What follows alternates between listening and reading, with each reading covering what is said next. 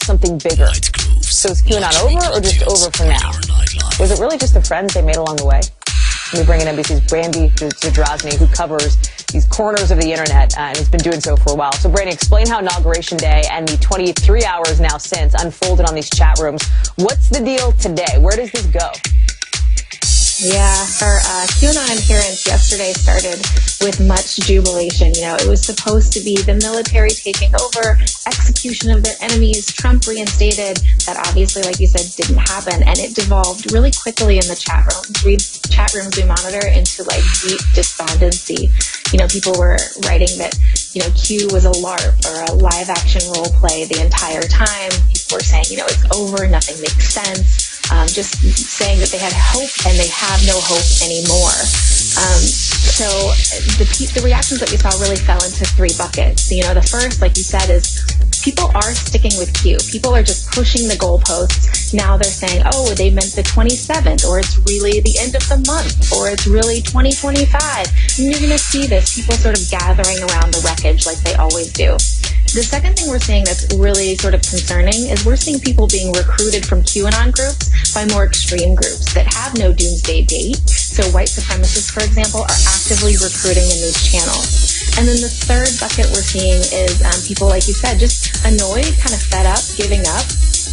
One of the major influencers that's doing this is this guy, Ron Watkins. And Ron Watkins ran the message board where Q posted.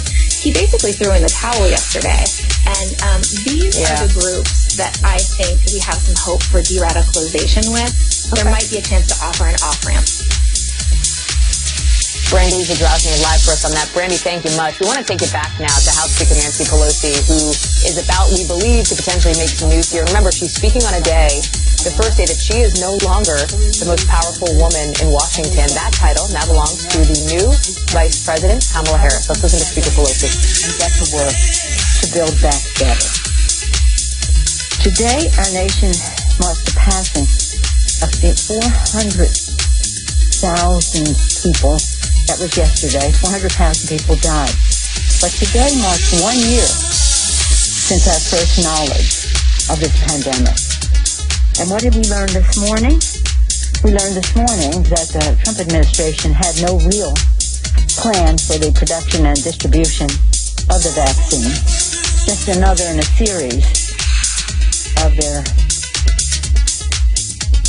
terrible, ineffective approach to it. From the start, in denial, delay, distortion, calling it hope, and now we find that they didn't even have a plan. As we go forward, though, we see immediately that President Biden has put forth a plan to crush the coronavirus. You know what that is.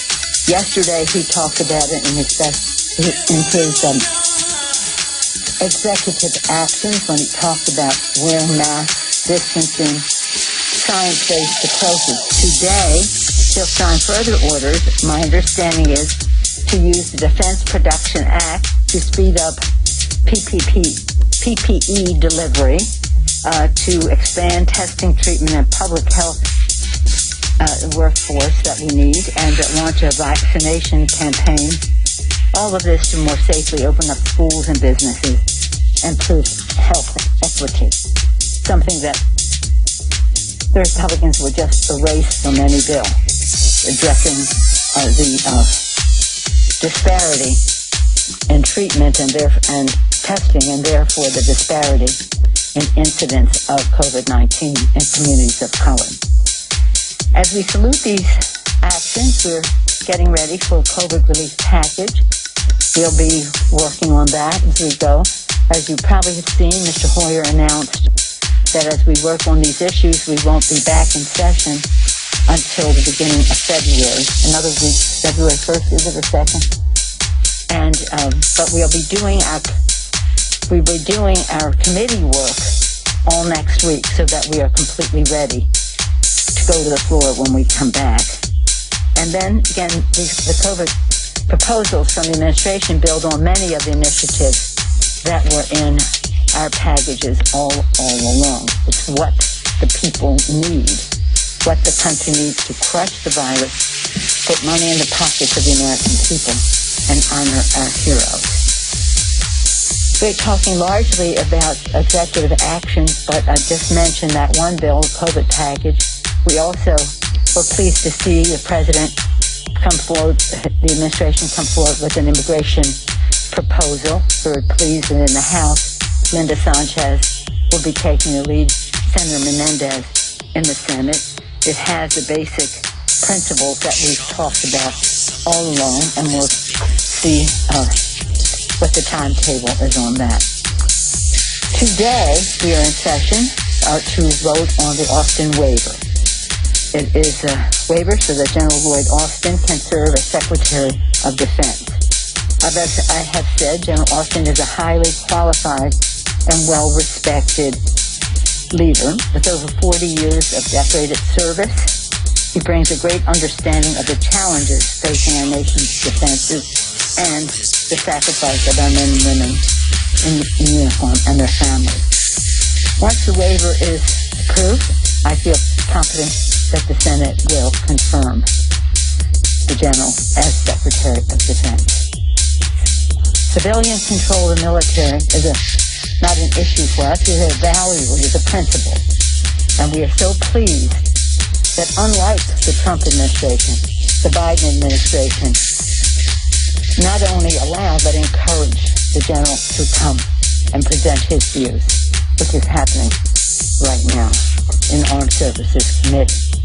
So again, a very happy time. I'm very proud of our members. Right before I came here, I was in a session that was made available for members and staff about the trauma of what happened on January 6th.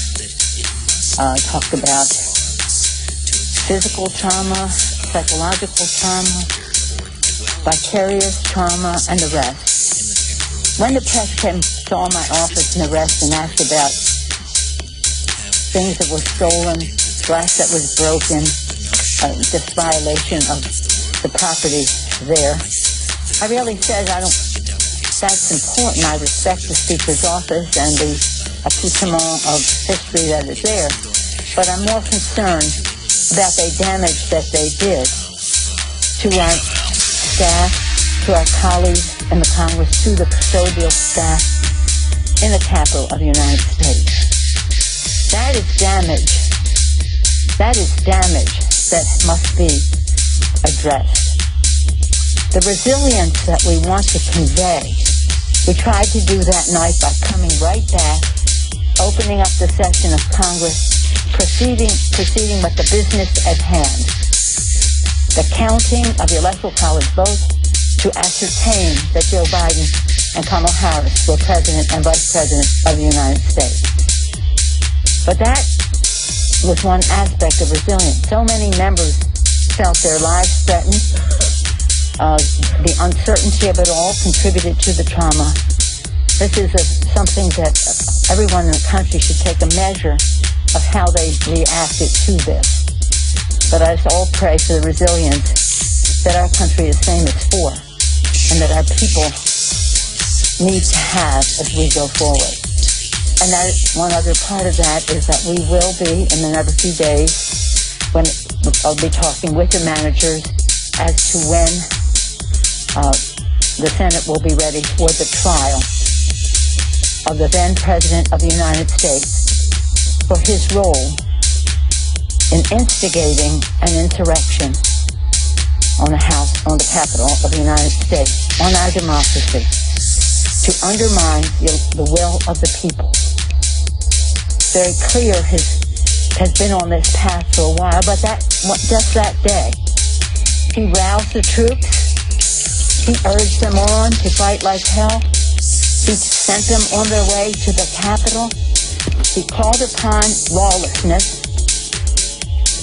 He showed a path to the Capitol, and the lawlessness took place. A direct connection in one day, over and above all of the other statements he had made before.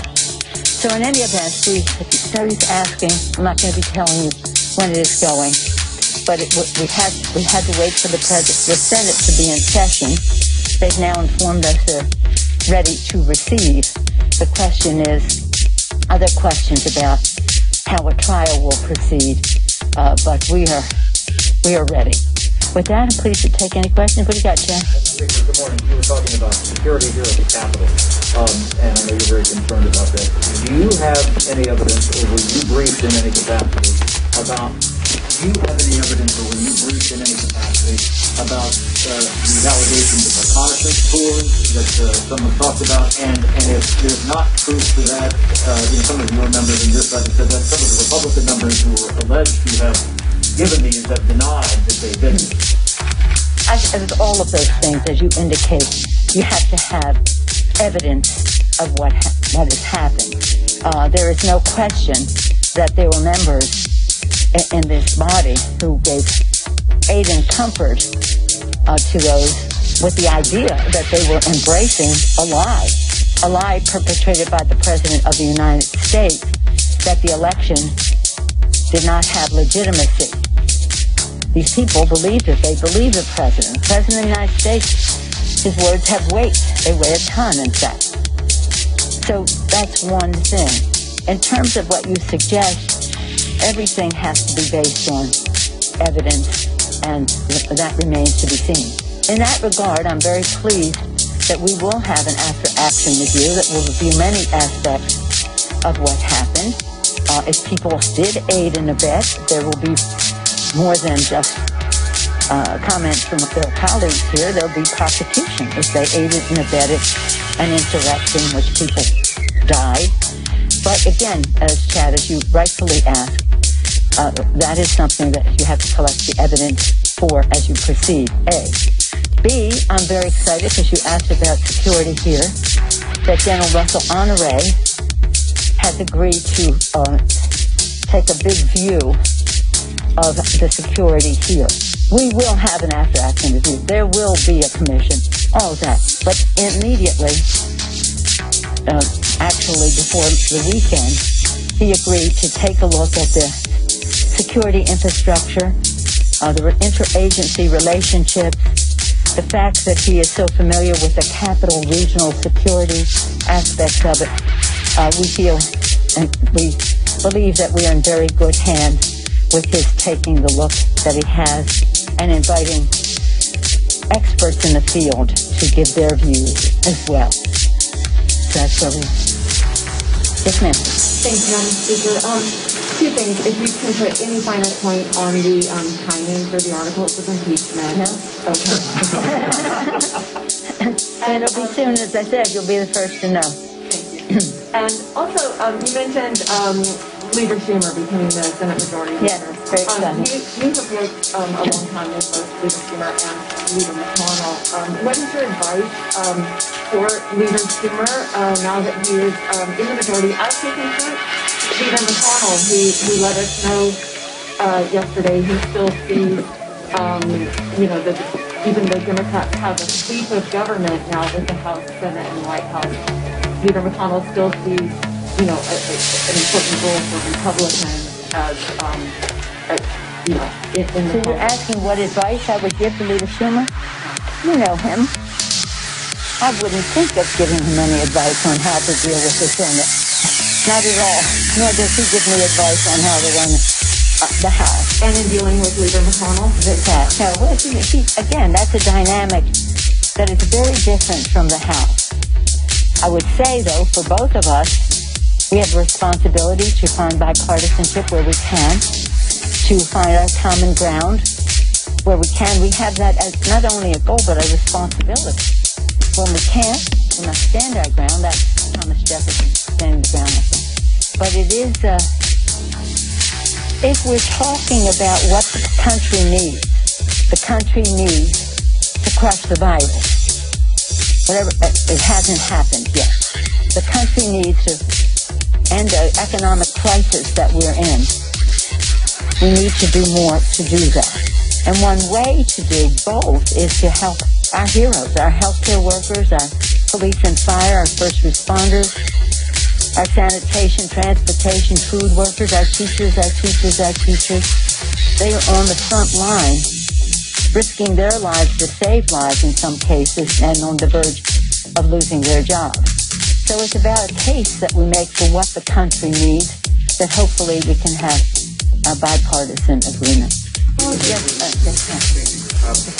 You mentioned unity, the message of unity that you said yesterday.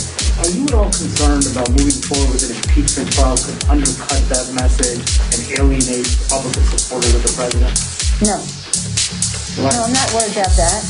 The fact is, the President of the United States committed an act of incitement of insurrection. I don't think it's very unifying to say, oh, let's just forget it and move on. That's not how you unify. Joe Biden said it beautifully. If we're going to unite, we must remember. And we must bring this in. And look, that's our responsibility, to uphold the integrity of the Congress of the United States. That's our responsibility, to protect and defend the Constitution of the United States. And that is what we will do. And just because he's now gone, thank God, that you don't say to a president, do whatever you want in the last months of your administration. You're going to get out of jail card free because people think we should make nice and forget that people died here on January 6th, that the attempt to undermine our election, to undermine our democracy, to dishonor our Constitution. No, I don't see that at all. I think that would be harmful to unity. Madam Speaker, a year ago, in the context of the last impeachment trial, you said that you cannot have a trial without documents and witnesses. Okay. I'm wondering what kind of trial you'd like to see your impeachment managers put forward, and is that part of what you're waiting for, some kind of guidance from the Senate about how they'll conduct themselves before you send that article over? Well, let me just say this. We're talking about two different things. We're talking about a phone call that the president had as one part of it, that people could say, I need evidence. This year, the whole world bore witness to the president's incitement, to the execution of his call to action, and the violence that was used. So I believe it or not, don't take part in the deliberations of preparing for the trial. That's up to the manager.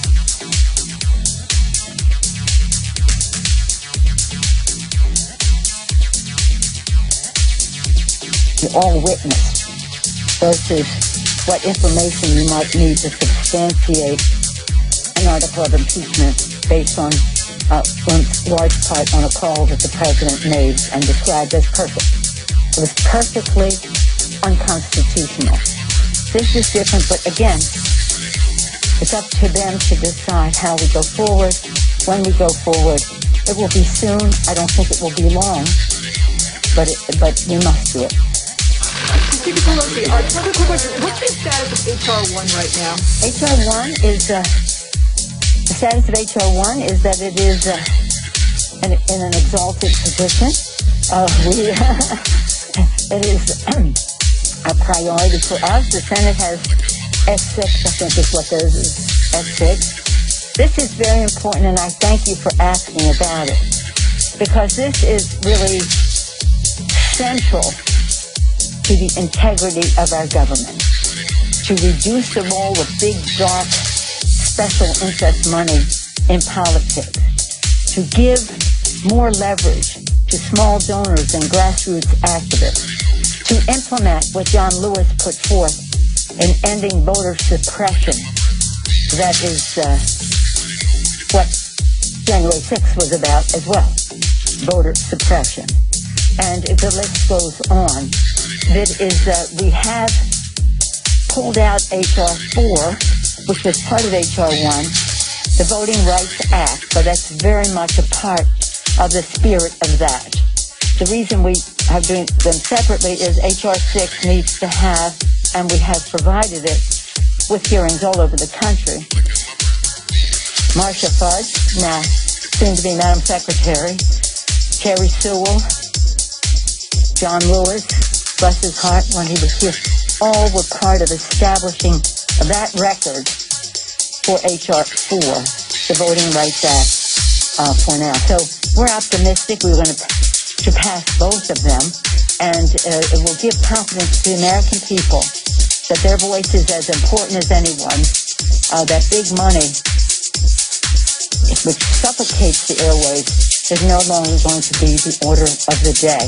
And I thank John Sarbanes for his tremendous leadership over a long period of time. John Larson was doing it earlier, now John Sarbanes, both of them. And what's important about it is that it gives people the hope that, yes, we can have clean air and clean water and address climate crisis because big dark money will not dominate the policy.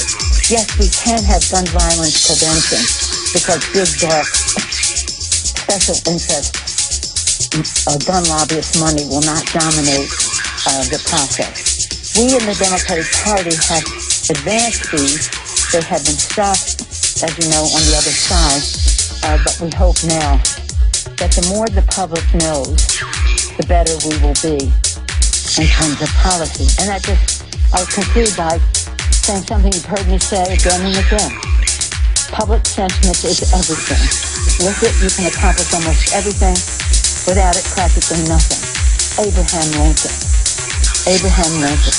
And now that we have the bully pulpit, and the president can explain to the public more clearly, because the president has a bigger audience, that the public will know what is at stake, how they can weigh in. And it won't be a question of the press saying, oh, they're bickering or this, that. No, we're not. Not bickering. We have a very major difference of opinion as to how we honor the Constitution. We hope that we can find common ground on it because it's very important. And again, I'll further close. Wasn't it beautiful when President Biden quoted what President Lincoln said when he signed the Emancipation Proclamation on New Year's Day, 1865. It was in his soul. It was in his being. And Biden, of course, said what he is setting out to do is, again, in his soul and in his very being. Thank you all very much. What a difference a day makes. Thank you. House Speaker Nancy Pelosi with shall we say, a little pep in her step. A good Thursday to you. Craig Melvin here. Pep in her step because it is the first full day of the Biden presidency. And things are moving fast. There's a lot that we're following this hour. Again, you were just watching and listening to the House Speaker there. That's a weekly briefing. She called the inauguration a breath of fresh air. She talked about President Biden's executive actions, his executive orders. She also talked a little bit about the potential impeachment trial for President Trump. Speaker Pelosi is saying that there's no use in continuing to ask that question when the trial will be. The Speaker said she is not ready to leave.